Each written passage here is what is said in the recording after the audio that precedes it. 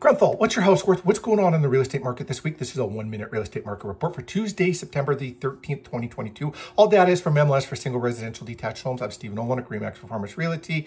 And we're going to do a little comparison last week versus this week. Last week in Grunthal, there were 3 homes showing on the market in MLS. This week, there are 4 showing on MLS. 1 new listing came to market this week. And for the rest of it, new builds, pendings, and sold zeros. That shift in the real estate market is happening. And as we're seeing it, we're not seeing as many houses selling. We're seeing more houses coming to market. That is going to pull back the prices on it. They're going to be less houses selling above asking. Most are going to go below asking right now. And it is going to correct a little bit. What does this mean for the value of your home? Reach out to us. We can have a conversation. Are you thinking of listing? Let's have a conversation too. We can show you all the data. You can make an informed, educated decision, and we'll make it a stress-free process. Thanks for watching. Tune in again next week for our next weekly report.